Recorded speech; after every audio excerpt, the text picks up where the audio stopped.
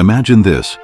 The planet's oldest living thing looks like a forest, but it's actually one enormous tree. Meet Pando, a single organism that spent about 80,000 years cloning itself. One root system supports roughly 47,000 identical trunks.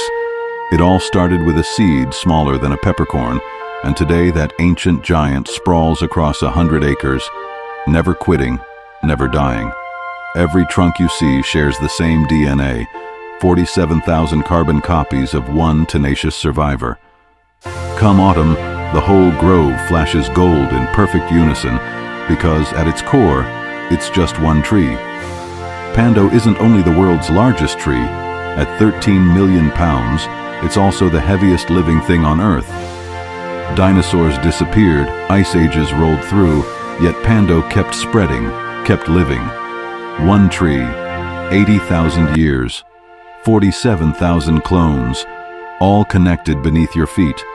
While other trees grow old and wither, Pando chose immortality through endless renewal. What other wild secrets is nature hiding? Find out on Chronicles of the Curious Earth.